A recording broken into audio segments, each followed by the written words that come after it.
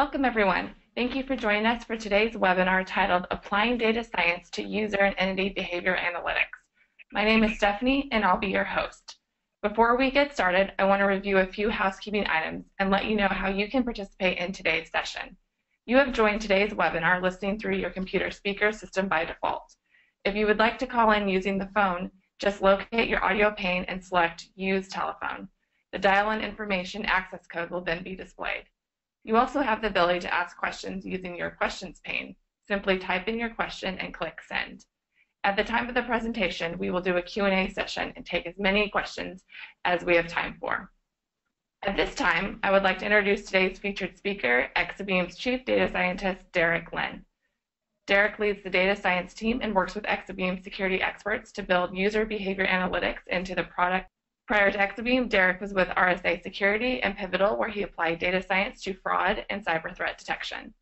We also have Exabeam's Chief Marketing Officer, Rick Kacha, who will join Derek for the Q&A portion of today's webinar. All right, enough for me. Let's turn the time over to Derek. Thank you, Stephanie. And to those of you on the phone, good morning or good afternoon, depending on where you are. So I'm here today to talk to you on how data science can be applied in user behavior analytics, or UBA for short. As we know, the goal of user behavior analytics is to help early identify and detect insider threats. This is actually a fast-growing market within the security field because insider threat is a problem that most companies face right now.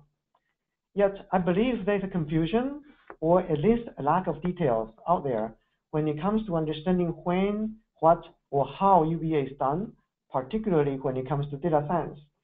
So my goal in the next 40 minutes is I hope to shed some light on this area from Exabeam's perspective and also from a data scientist's perspective.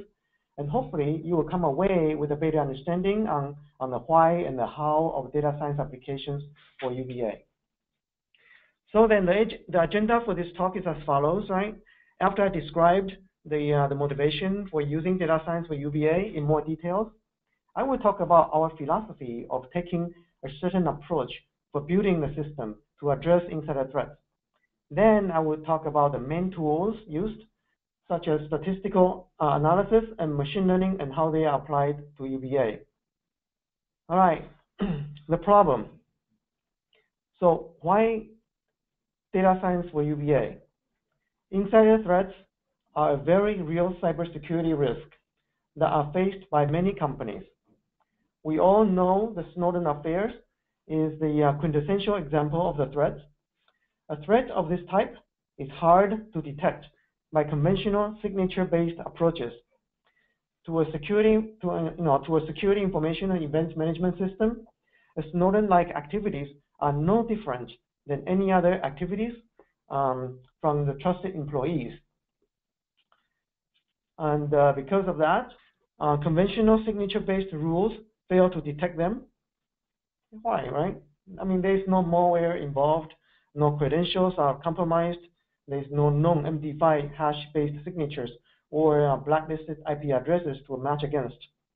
But there are behavioral cues that we can catch using statistical analysis and looking for patterns of anomalies.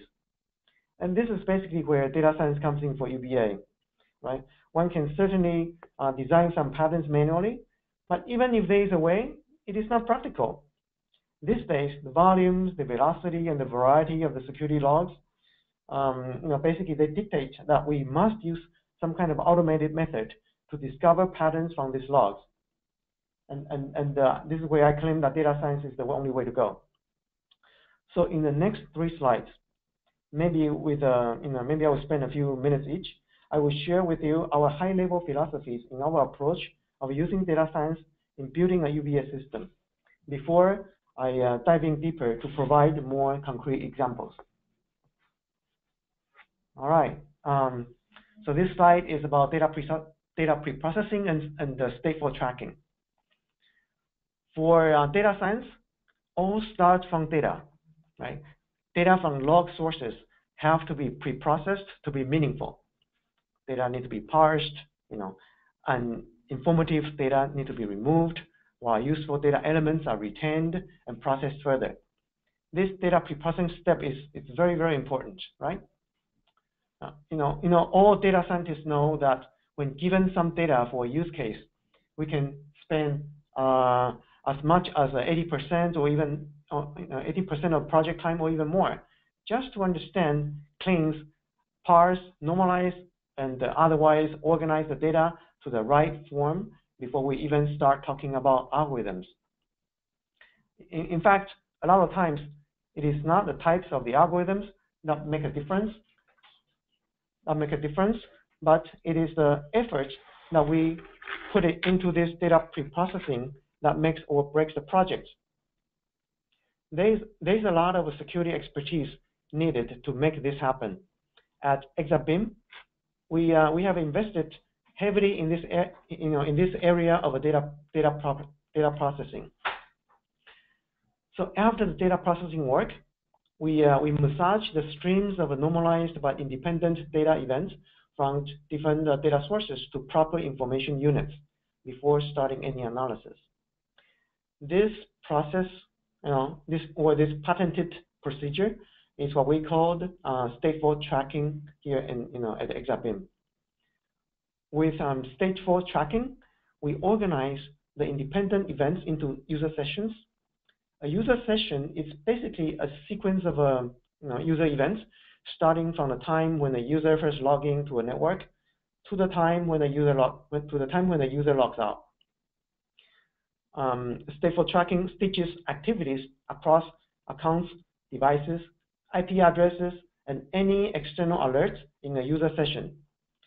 This is how we maintain all state changes over time in a user session to include, say, for example, the all-important account switching activities happening during a session. This is one of the most, I would say, one of the more important technologies that we set Exabeam apart from the other vendors. And I say it's important because it's important in the following two ways. First, stateful tracking organizes events to blocks of information units for analysis and learning. From data science perspective, when we abstract the data in terms of sessions, we will be counting things in number of sessions and not in number of raw events. Counting in the label of sessions, it's much more stable and less noisy as compared to counting raw events. There are, of course, other implications in maintaining sessions. User sessions are really the most natural information units for anomaly detection. Once you have sessions, you can now derive feature vectors on them and design a nice vector space on top of which you can apply a machine learning method to find outliers. This is a discussion this is another topic which we can reserve another time for a later discussion. So in addition to the data science value, stateful tracking also facilitates forensic investigation. As I have said here on the slide, given a high scoring session, you can now readily see a time sequence of events, some anomalous and some normal, all pre-stitched and organized for you. It will be very easy for an analyst to make a story out of this coherent set of events. Otherwise, the analyst would have a difficult time piecing things together by himself. All right, so to summarize this slide, stateful tracking by sessions is a key building block for Exabeam's data science work. All right, let's move on to the next slide. So after we massage the raw data logs to sessions, how do we then use data science to get a set of anomalies as the outputs? So at Exabeam, we don't believe in a pure data-driven approach. This may sound like a strange thing for me to say, especially when it's coming from a data scientist, right? But our philosophy is that a data-driven engine must be fortified with expert-driven knowledge to have an optimal UEBA system. There's a lot of hype today, I believe, about data science these days, that it can somehow produce some insights directly from data, like a magic. but it is not a cure-all. Some use cases are better suited for a pure data-driven approach. For example, like deep learning, that we know that they works wonder for image and language processing tasks. However, for a great majority of use cases, it is an open secret among the data science practitioners that this is not, it is not what algorithm you choose that matters the most, but it is the amount of human effort that you spent on the data understanding, data wrangling, and data massaging that matters the most. And this is actually particularly true for data in our security logs, where we often do not have a ground truth for conventional machine learning. So, I strongly believe there is a need for human elements in this work. On the other hand, right, if you purely rely on human to do the work, then you would have what we call a pure expert-driven approach, as on the left-hand side of the slide, or a rule-based system where each rule is basically handcrafted with a deterministic behavior. But for this, the advantage is that the result will be easily explainable, and there is no need for data or data science. But handcrafted rules are not easily extensible beyond a particular environment or known threats. On the other hand, a pure data-driven method can work with different environments and threats as a central mathematical framework can adjust itself, right? However, it does need either some pre-labeled ground truth to guide the learning. Otherwise, you risk running into high false positive rates. Unfortunately, in security work, labeled ground truth in the form of a past security breach records is just very hard to come by for a pure data-driven approach to succeed. So, and as a result, right, we take a that's why we take a hybrid approach to get the best of the both worlds. I mean, this is not necessarily a new thought, right? Incorporation of expert knowledge to a data-driven system can come in different possibilities.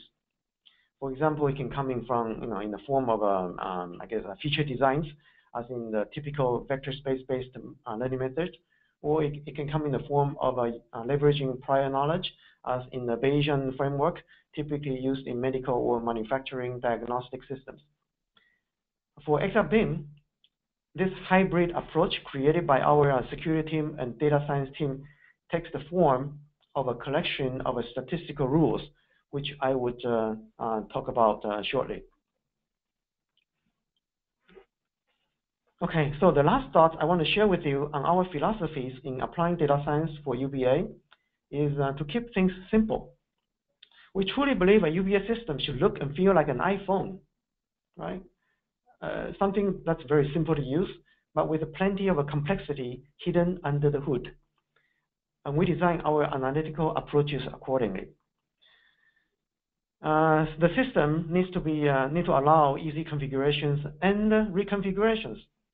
A data science model that require model refreshing or retraining from the very beginning of the time, every time when you want to reconfigure some setting, it's just not practical. This means whatever analytical model we design, it needs to adapt and cope with changes on the fly. Keeping it simple also means outputs must be easily explainable.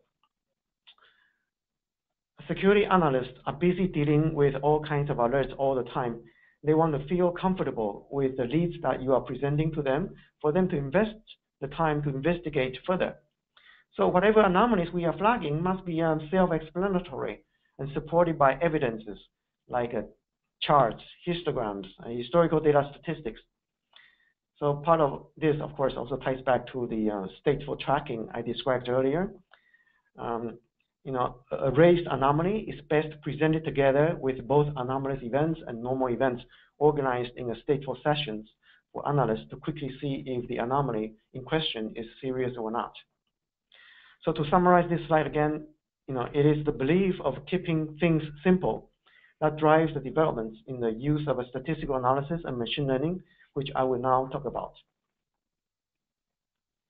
So let me describe the use of a statistical analysis, and the next, after these sections, I would talk about the use of machine learning.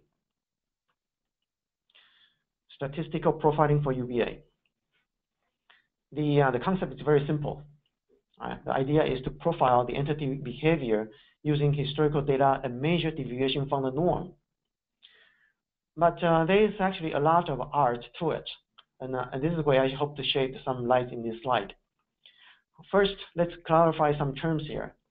When we say UBA, the entities to profiles is not really just about users.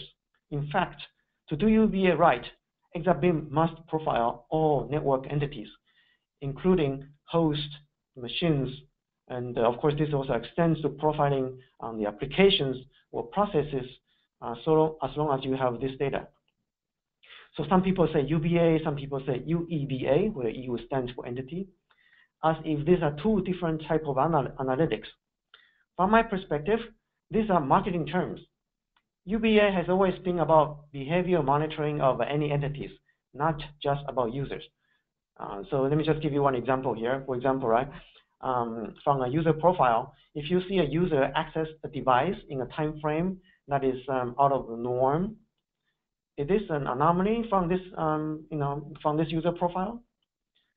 We should also check the device profile itself, the device that this user have accessed for the first time. If the device has been shown to only exclusively accessed by this user, then I would say, this event is probably not an anomaly. In any case, to do UBA right, you need a full view, which means we do need to profile across all entities, users or not, and across all data sources. Okay, so much for UBA versus UEBA. Let me go back to the rest of the slide again. So this slide summarizes what we do in creating the profiles. Given available data sources, say on the left-hand side of the slide, this ranges from your typical AD data, VPN data, but it can also include things like physical access data, badging data, database access logs, file access logs, application logs, etc., etc. And we should decide which types of statistical entity profiles to design per user, per host, per process, per peers, per event types, or per account types. A lot of variabilities here, but this is where security experts' knowledge will come in handy. They, we have security experts here, and they need to help the data scientists in this design process.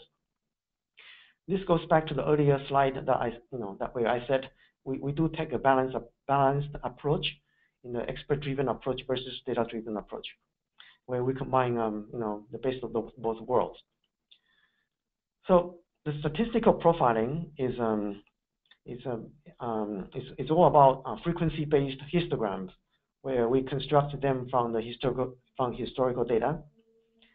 Different types of histograms are used for categorical, numerical variables, or even spatial numerical variables that respect calendar information. Right? That's in the middle of the slide, which describes different type of histograms. And I will give some examples later for, say, categorical example on categorical histogram and an example on a numerical histogram. So once we have these histograms, we can use it to do anomaly scoring. Conventional hypothesis testing for statistical analysis using p-value, in order to flag outliers is a good way to go.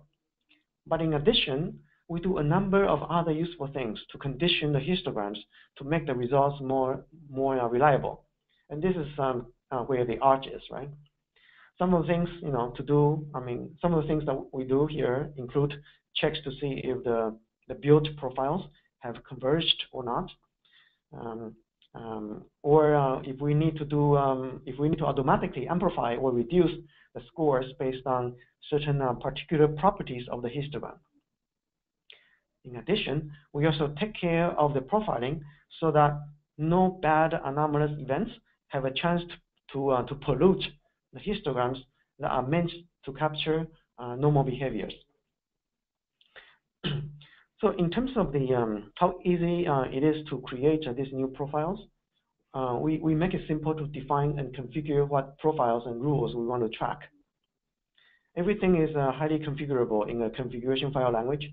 in the field, I have seen most of the time, there has really been no need to do additional custom design for additional histogram profiles and rules, because the system basically works out of the box. But the flexibility of doing something a little more spatial is there. Okay, so here, this is where I'm going to give you an example of user profiling over categorical histograms. So this is an example of profiling countries that the user Alex has logged on from, say, over a period of 3 months. This is a typical time we are tracking for the user behavior. So over the period of 3 months, we can observe that Alex, the user, came in from US 15 times, UK for 10 times, France for 3 times, and Germany for 12 times. And with this kind of historical data, we can, we have this histogram, and then we can establish a simple hypothesis testing rule using a p-value, right, to yield a threshold, say 4, such that if the count of the current country, such as Russia, falls below that threshold, the current event will be flagged for anomaly. So this is a very simple profiling for tracking countries a user visited. There are over 100 other profile types that we track. Some profiles are tailored for different specific event types. For example, a user's profiles over devices for only logon events, or for only for logon events versus remote access events. Some profiles are for two-way tracking. For example, users' profiles over devices and the device profiles over users. Right? Some profiles use they are based on peers. In any case, designs and choices of all these profiles are driven by security experts with data scientists supporting them. Okay. In addition to profiling categorical data described in the last slide, we also need to profile numerical data. An example of a numerical data is the number of assets, for example, the number of assets a user have logged on to, right? That's one example. Or, session length in hours for this user. This type of data are kind of numerical data. They are not categorical data. These are numbers. But we can still use histograms for profiling. For that, we must define the histograms histogram bins over the numerical axis. There are different ways or different alternatives. One way is to uniformly bucket the numbers to constant fixed width bins. But it is better to bucket the numbers to bins dynamically. Right? Let's take the example here on the slide, where we want to profile number. We want to profile the number that tracks the number of users, the number of servers the user logged on in a session.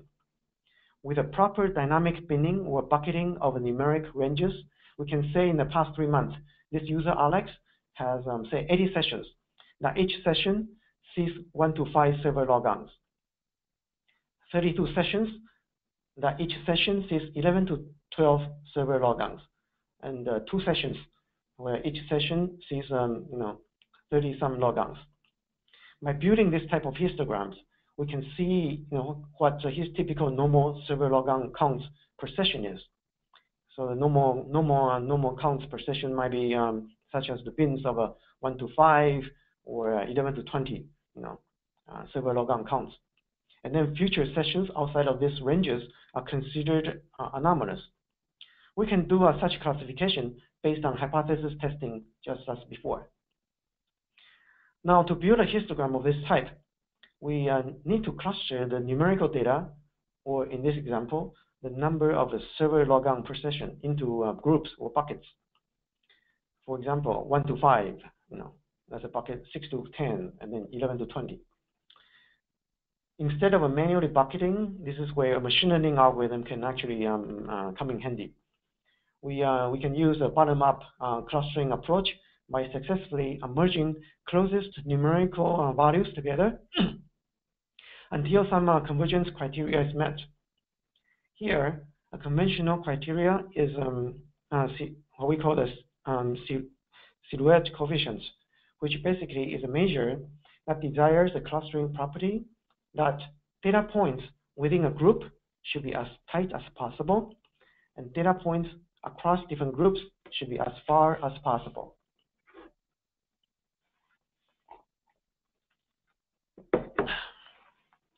All right.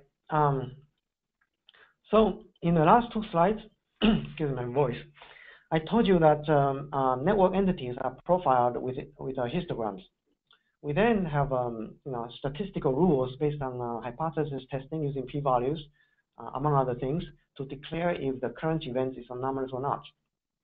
But let me remind you, though, that these rules are not your conventional point-in-time deterministic rules to flag simple things like, I don't know, if you have more than some numbers of assets, logons at any given time, right?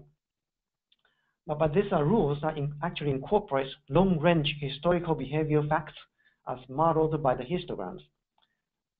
In fact, a lot of smart and hard work has gone into designing and building of these histograms.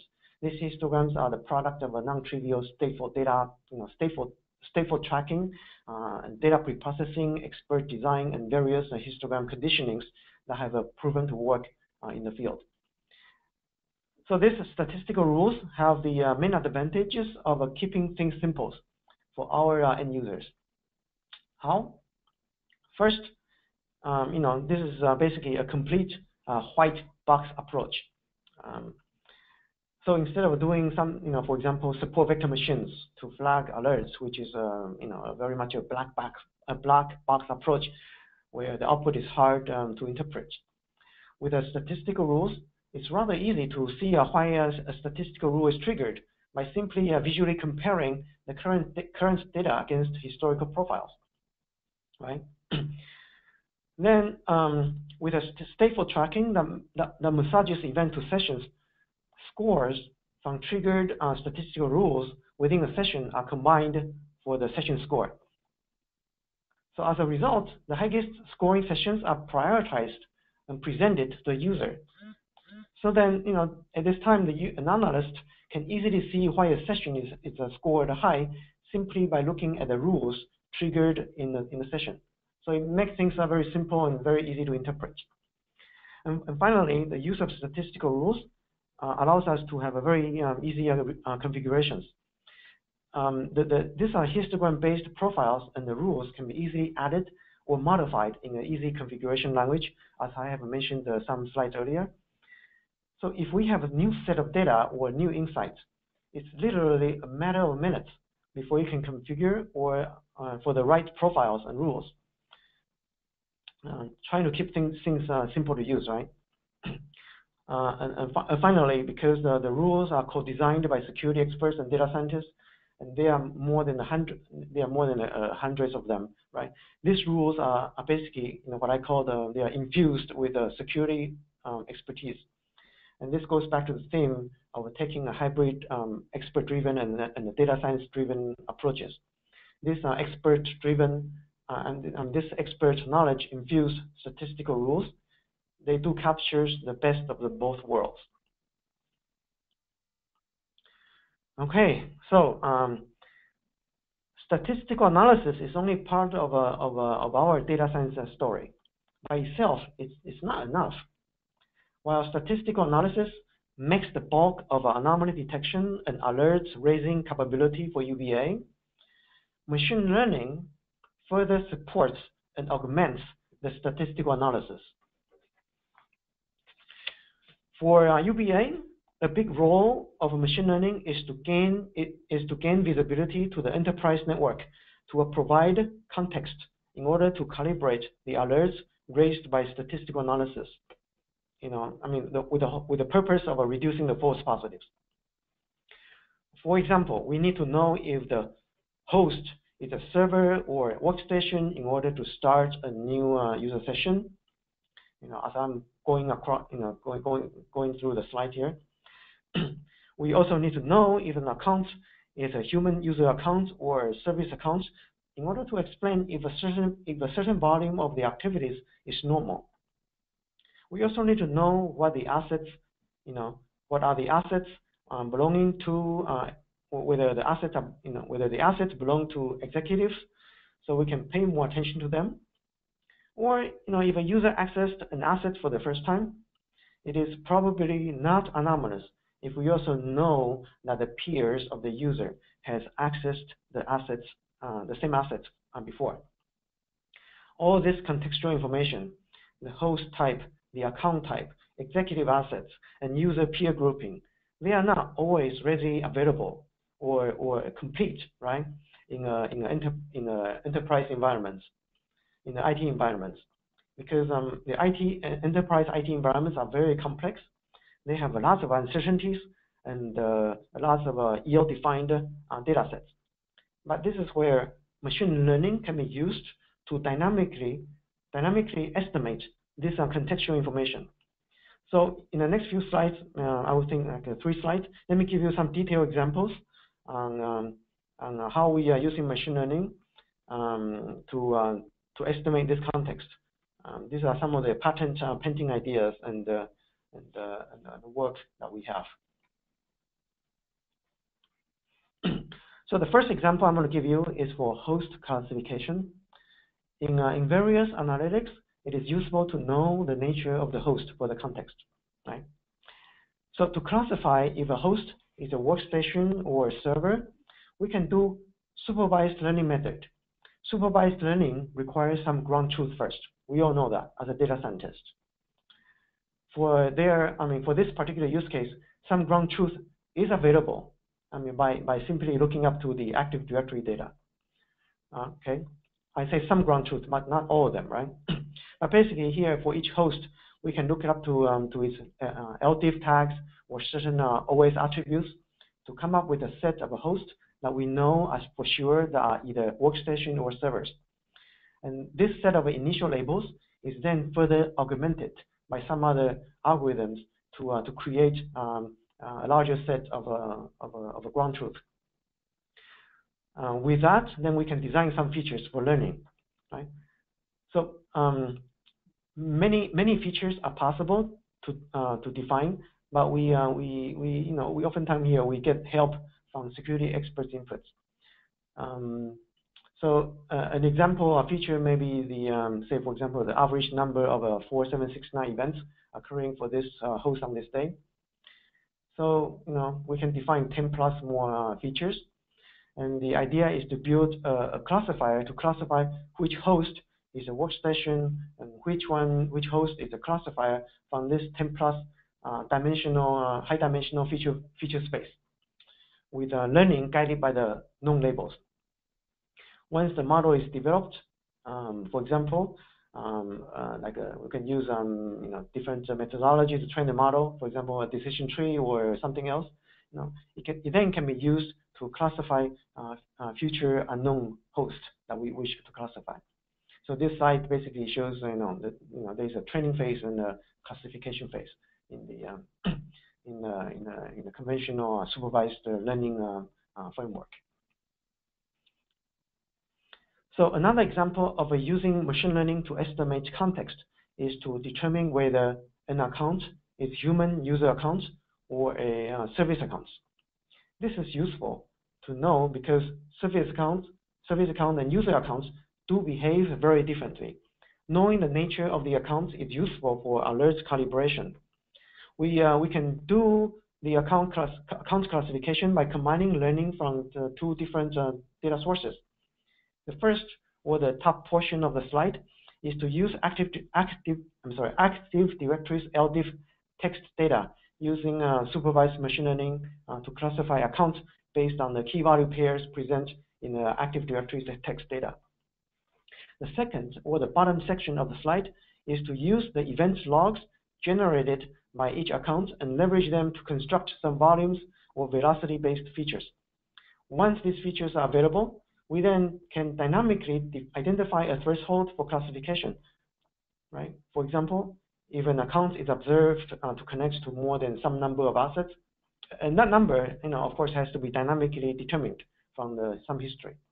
Then we can, if we see, the threshold is exceeded for this current event, then we can deem such an account as a service account. So for this application, we combine information from different data sources, from the Active Directories, text data, and also from the event logs, behavior data. This is an example of a multimodal learning where different data sources with different learning modalities are used to come up with the best account classification. All right, so here's one last example of applying machine learning to do a context estimation.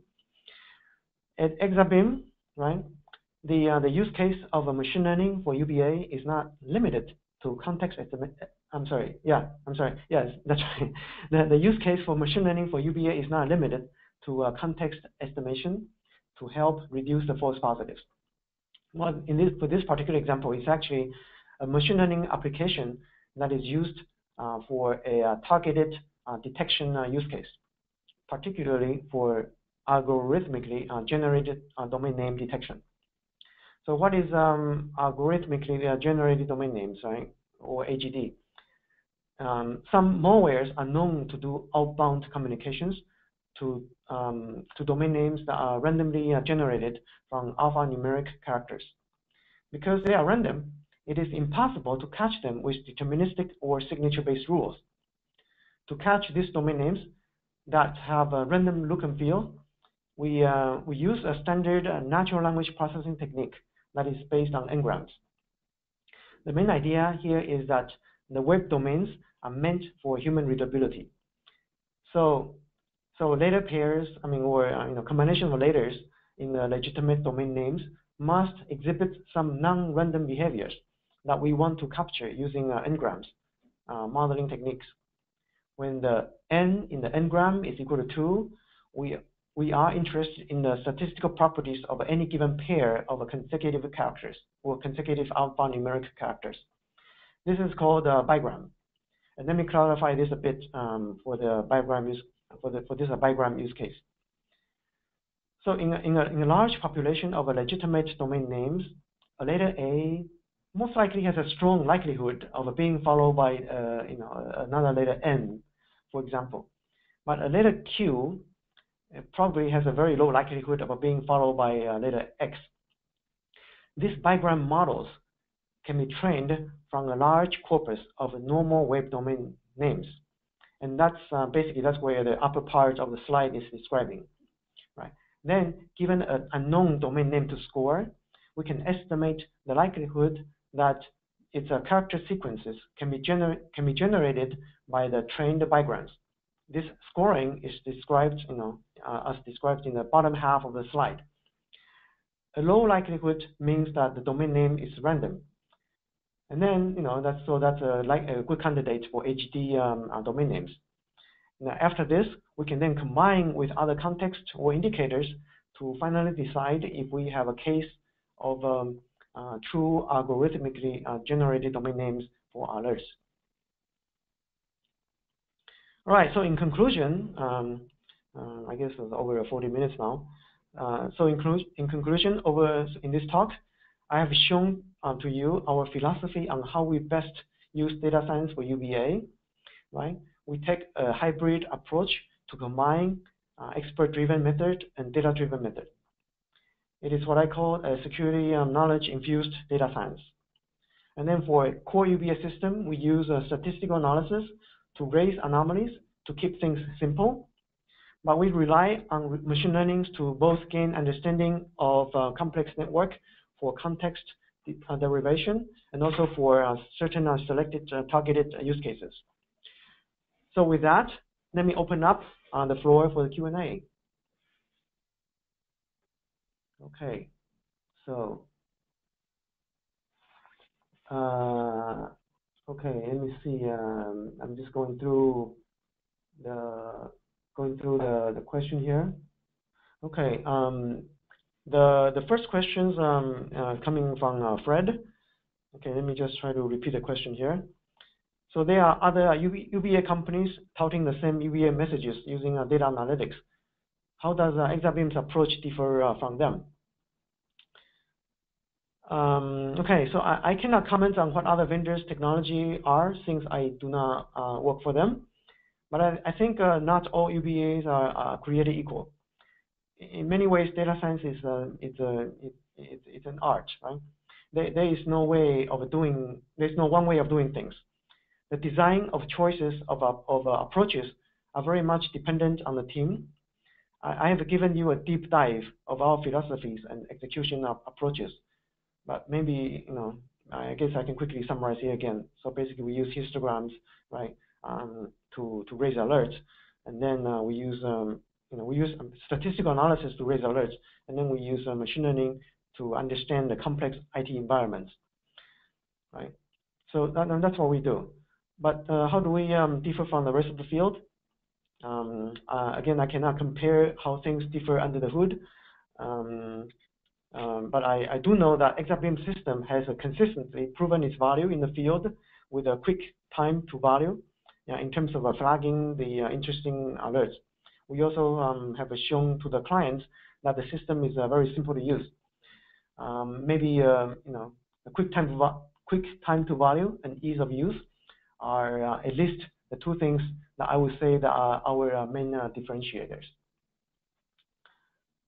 Okay, and I have a question coming from Uri. The question is, I guess it goes back to the numerical histogram. The question is, why for numerical data don't I assume normal distributions? So we do not want to assume normal distribution because we do not know that data are normally distributed. It's as simple as that.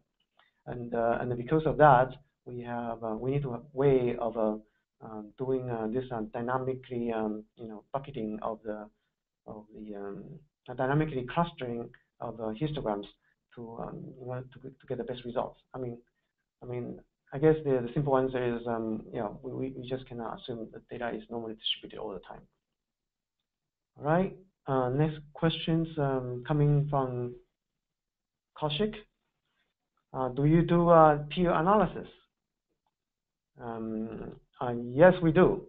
So if a user triggers a first-time access alert to a host, we can calibrate the alert by seeing if any of the peers had accessed the very same host before, right? If none of the peers have accessed the host before, we do want to increase the score. So I guess the question is, where do we get the peers? Surely, Active Directory database is the data source that we can look up to find the user's peers, right? Because every Active Directory data, we can see which user belongs to what department. However, right, the data oftentimes is not complete. So what is more interesting is, if we can dynamically find the peer information using behavior data. This is actually IP pending material.